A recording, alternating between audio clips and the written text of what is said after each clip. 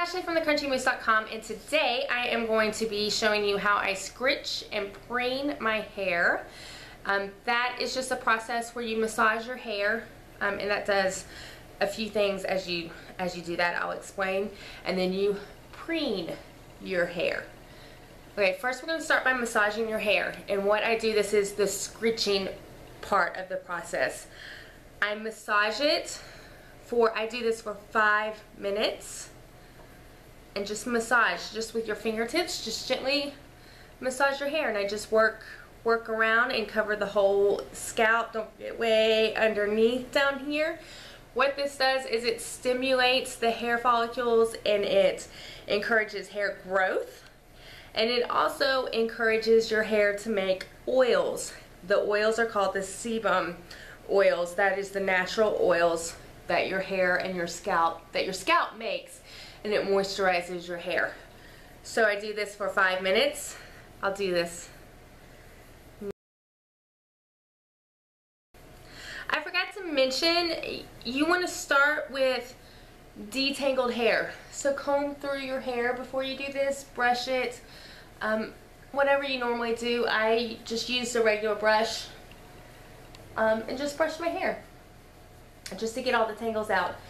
How often you do this is up to you. It just depends on your hair type, how much oils that your scalp makes. If you have oily hair, you probably want to do this more. Scritch and preening is, if you do no poo, then, which is what I do, I do no poo. If you do no poo, you're going to want to scritch and preen. I mean, it's your best friend. Before I was pregnant, I did it about 2 or 3 times in between washes, like 2 to 3 times a week. However, any of you ladies that have been pregnant before, you know your hair completely changes. All the hormones change your hair. So now I have to do it. My hair it's producing more oils, but my hair doesn't feel oily, or in fact, I'm washing it less often now that I'm pregnant. It's just different. So now I scritch and preen pretty much every single day. It's just what my hair needs right now. Except before I was pregnant, I did it 2 or 3 times a week. Now I do it pretty much every day. So once you've completely massaged your hair, you might have a mess like this. And what I do, there are a couple things you can do now. First is, if you have curly hair, you're going to want to do it this way. You're just going to want to section your hair off, and it might be helpful, you know, depending on your hair, how much hair you have. You can take sections off and clip up the top, work from the bottom down. I actually don't have super thick hair. I just work through it. So you can just preen it with just your fingers, and what you're doing, you just produced a lot of sebum, and what was just attached to your scalp, you loosened it up. Now it's all loose in your hair. So you're going to take all of those oils and just work them down your hair, just like this. Just work it down your hair. So especially if you have curly hair, and some people prefer this method anyway, don't use a brush. Just use your fingers and just section off, and just do a little bit at a time. I, however, don't do it that way. I use my boar bristle brush. This is the one I'm currently using, and I just start with a section and just do one section at a time. Now, some people like to do this with their head turned all the way upside down. They feel like it gives their hair more volume. I personally don't like doing it that way, just because I just don't enjoy doing it that way. I'm sure it does produce more volume. I just prefer to keep my head straight up. And you want to be sure to bring your brush all the way to the roots, and just work down. Okay, my hair, I apologize, it's going to be all in my face, but I'll work through this as quickly as I can.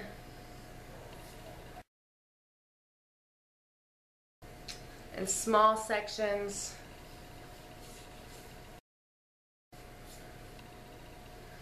I just washed my hair. Today is Friday. I washed it on Wednesday, so I washed it 2 days ago. Like I said, now I'm going, now that I'm pregnant, I'm actually going about 7 to 10 days. Before I was pregnant, I washed it about every 5 to 7 days. And the difference is just hormones. My hair just changed. It was unexpected. Just one day my hair was just different.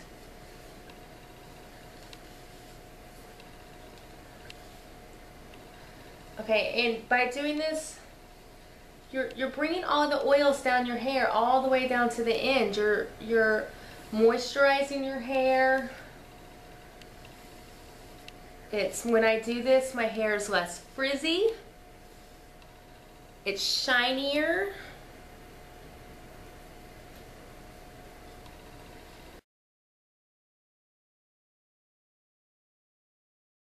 It takes about, massage my hair for 5 minutes. When I do this, and then this takes another 5 minutes. So it does take about 10 minutes. So you are spending about 10 minutes grooming your hair. If you have more hair, it'll take you longer. Thicker hair, which you likey ladies and men with super thick hair, it will take you longer. But 10 minutes of grooming, and then I have frizz-free, shiny, manageable hair. Honestly, it's a lot less time than I used to spend with my straightener and trying to straighten my hair and flatten it out and get all the frizzies out.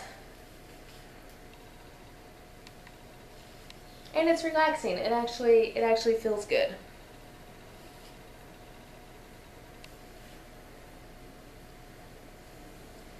So it's a little bit of time, a little bit of time, just like 10 minutes a day, however often you do it a week. If you do water only, that means you don't use any products on your hair. I personally have never tried that method. But if you do water only, from what I understand from people I've spoken to and have heard from that do water only, scritching and preening is super duper important.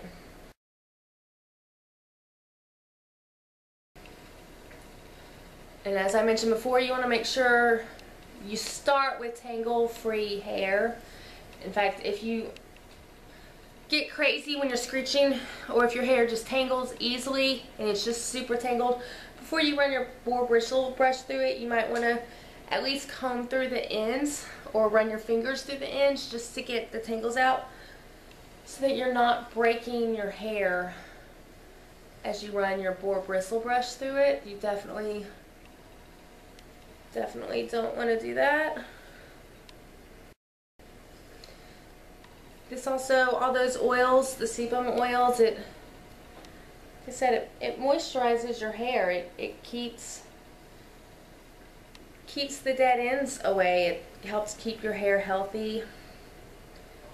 Your hair needs these oils.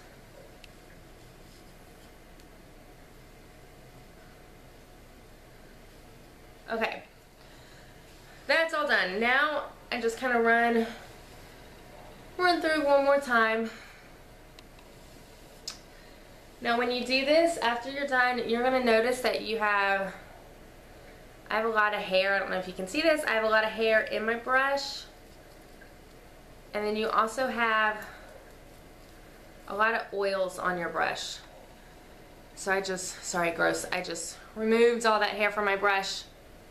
And then there's a bunch of oil here, so I just kind of run it over the ends just one more time, just to kind of use up those oils as much as I can. In between each use, each time I do this for my boar bristle brush, because now it's really, you're not going to be able to see this, but it's pretty oily right now. There's a lot of oil on there. actually, after I use it, I just stick it in my shower, and I actually wash it when I shower. You don't have to do that, you can just wash it in the sink. But I take my soap, this is a liquid soap, it's just Dr. Bronner's soap. This is the almond scent. I change it up, I buy a different one each time I buy one, but this one's the almond. I just take a palmful, just a little bit, half a teaspoon, it doesn't take much.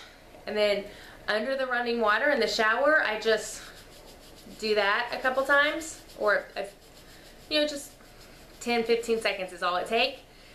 And then I, under the running water, get the soap off, and then I dry it on a washcloth. I just put it on my counter on a washcloth. I put bristles down, bristles up. You don't want the water collecting down here. It could ruin your brush. So bristles down, and I just let it dry like that. And then it's ready for me to use next time. So that is how I scritch and preen. That's it. Thanks for watching.